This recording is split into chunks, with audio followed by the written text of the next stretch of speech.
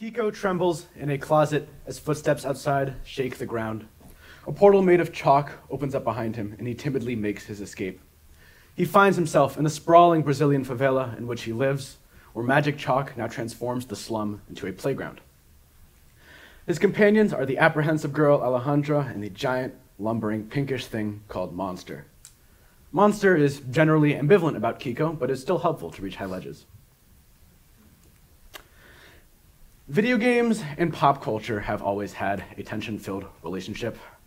Socially, video games kind of oscillate between a geeky hobby and the marker of a socially atypical outcast. At best, simple entertainment, and at worst, a public hazard. And modern discourse around video games is so wrapped up in ideas of identity politics, culture war, not to mention over 25 years of disagreeing psychological studies on whether or not video games are harmful or not, that the very notion of video games as an art form has completely fallen by the wayside. And when the occasional art critic or columnist decides to weigh in on the matter, more often than not, video games are denoted as a valiant technical feat, but inevitably too tied up with pop culture to be considered a valid art form. Well, I think video games are art.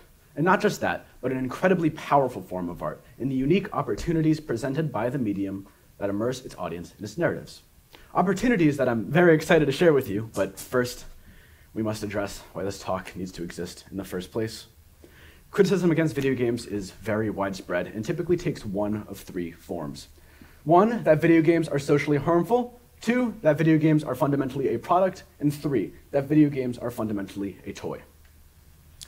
The first argument that video games are socially harmful is a difficult topic to broach. Like I said earlier, there are a vast amount of reputable studies going back and forth on whether or not video games cause violence or exacerbate antisocial behavior, or if they actually promote problem solving and deep thinking. These studies often contradict and call each other out, and questionable research practices are sadly common. So I strongly suggest that you do your own research and come to your own conclusions. However, I must stress that potential for harm has never disqualified any medium from being a valid art form, and that must hold true for video games. This ties into the second argument, that video games are fundamentally a product. This is generally true because, yes, more often than not, video games are products. Simply by the rules of the world that we live in, art must sell in order to self-propagate. It is a huge reason why violence and hypersexualization are so common, not just in many mainstream games, but pop culture at large. It sells. You're going to see a lot more Marvel movies than Hitchcock's.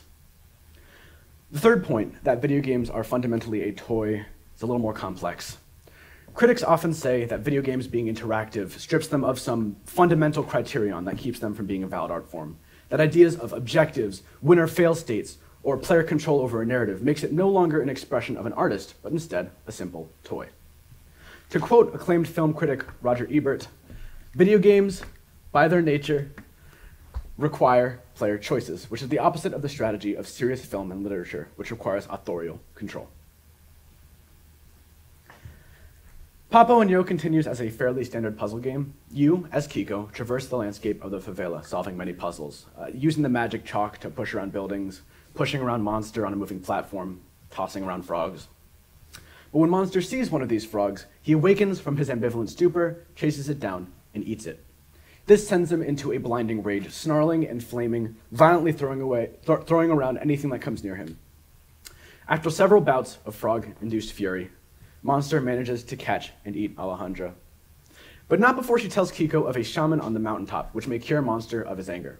So, using frogs to lure Monster onward, Kiko and Monster head to the mountaintop. During this journey, there are brief moments where Kiko awakens in a dream and experiences a past memory. That of his father accidentally hitting someone with his car in a dark rainstorm. Illuminated by the headlights, his shadow takes a familiar form. I and several others hold the opposite opinion to Ebert. Interactivity is, without a doubt, video games' biggest strength as a medium and should, in fact, serve as proof of its validity as an art form.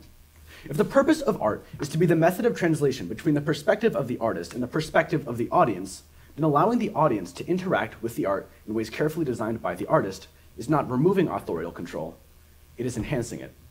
From the perspective of a game designer, allowing for player input does not diminish the amount of control you have over interpretation of your work. It actually allows for some incredibly fine-tuned nuances. In the same way that a painter will use composition to carefully guide their viewer's eye through a painting to further drive home their artistic intent, game designers will have their game carefully guide and react to players to further drive home the point of the game.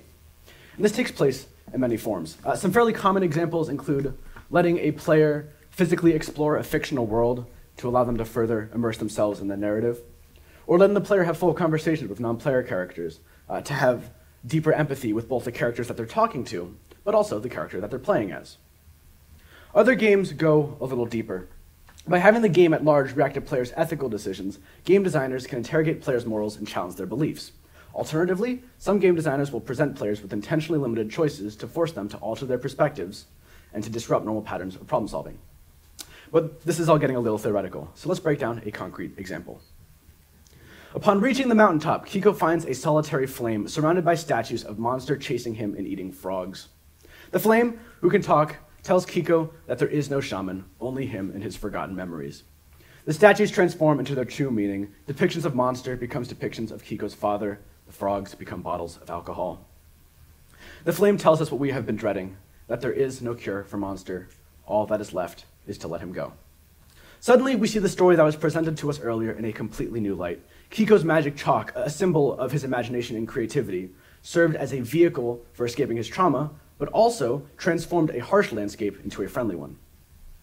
Also, the perception of Kiko's father as a literal monster, and even the perception of the bottles of alcohol as much less threatening frogs, and the use of those frogs to manipulate monsters' actions, were all Kiko's coping mechanisms to deal with an abusive father who fell into alcoholism after a fatal car crash.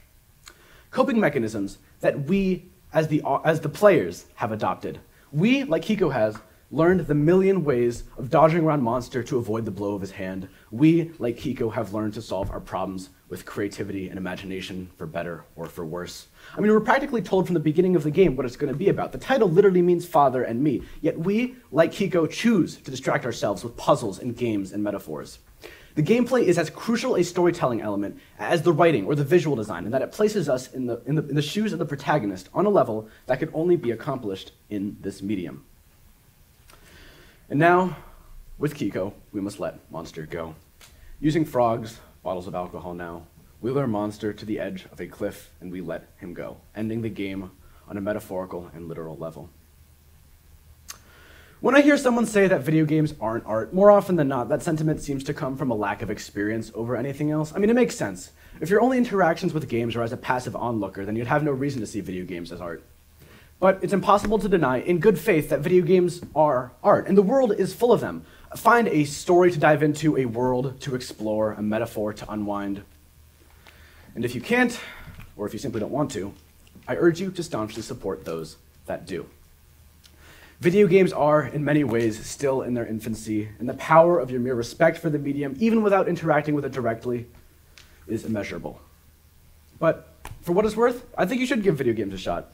Browse some indie games. Most are fairly inexpensive, and if one catches your eye and touches your heart in the way so many games have touched mine, then you too will see for yourself why video games are art.